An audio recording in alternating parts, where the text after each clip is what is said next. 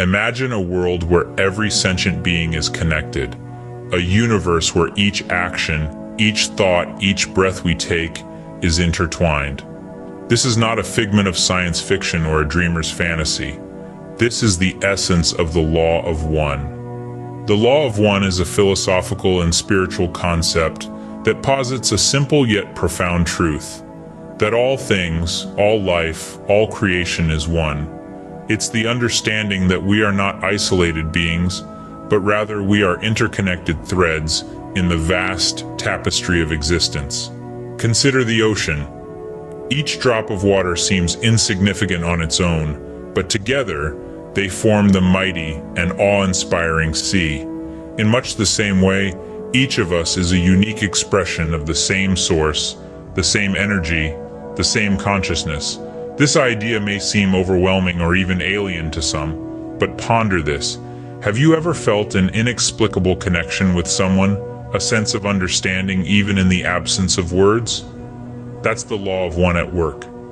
It's that innate sense of unity that binds us together, that makes us more than just individuals, but parts of a whole. The implications of the law of one are profound.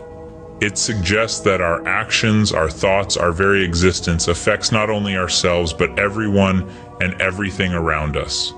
It means that we carry a shared responsibility for the well-being of our world, our universe. This is not a call for self-sacrifice, but rather a call for self-awareness. It's an invitation to shift our perspective from a state of separation to a state of unity. It's an opportunity to embrace love and light and let it guide our actions and decisions. It's about choosing to live not as victims, but as conscious creators of our reality.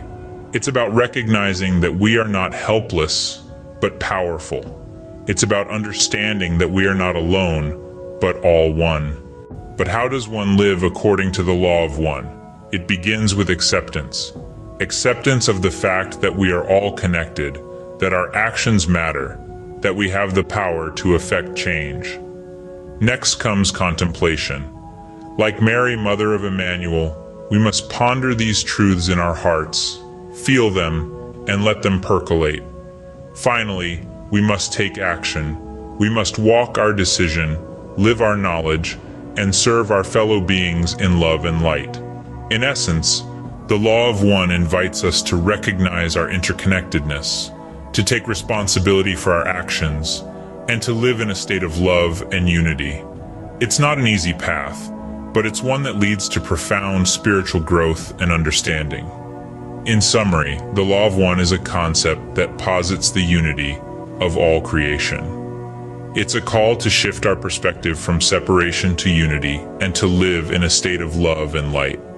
It's an opportunity for spiritual growth and a path towards a more conscious and compassionate existence. Remember, we are not just individuals in a vast universe, but integral parts of a grand, interconnected whole. We are all one.